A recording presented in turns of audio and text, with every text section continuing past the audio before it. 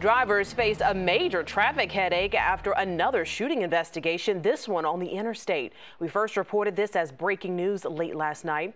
And so traffic cameras showed the mess on I-64 westbound out near Armstrong Boulevard exit. And that's the old Magruder Boulevard exit there.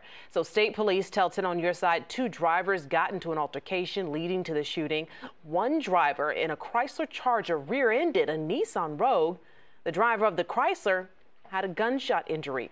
And the second person was hurt in the crash. And we recently spoke with a state police spokeswoman about the recent spike in interstate shootings. We are seeing more and more interstate shootings that are occurring not only on the interstate, but within the cities.